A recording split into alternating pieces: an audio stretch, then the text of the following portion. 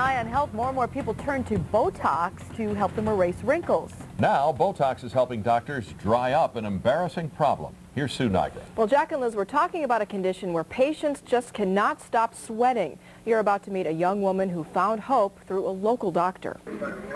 She's in her early 20s. She's a student, a waitress. But this young woman, we'll call Anne, is also a victim of something called hyperhidrosis. It sweats to the point where you see it in every shirt, just about, and it's just really embarrassing for me. And there's nothing I can do to control it. People with hyperhidrosis suffer from excessive sweating. It can strike the forehead, under the arms, the palms of the hands, or the soles of the feet. The condition is believed to affect 1% of the population. If it's freezing outside, if it's 30 below zero, I'll sweat.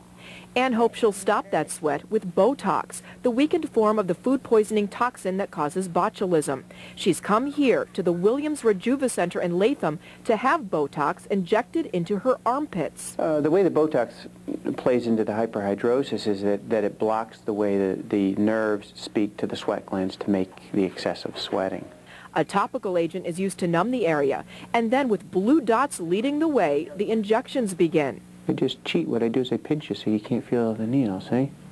In a matter of minutes, it's done. So, did it hurt? I didn't really feel it at all. Only a little bit, just like a little pinch. It will take a day or so before the Botox kicks in. On average, the effect will last about 8 or 9 months. The first visit has cost Anne $1,500. It's a little bit high, but it's worth it if it's going to help me out in the end, especially with such a problem I have had for such a long time. Well, I talked to Anne today. She tells me so far so good. She isn't sweating at all like she used to, and she seems very happy.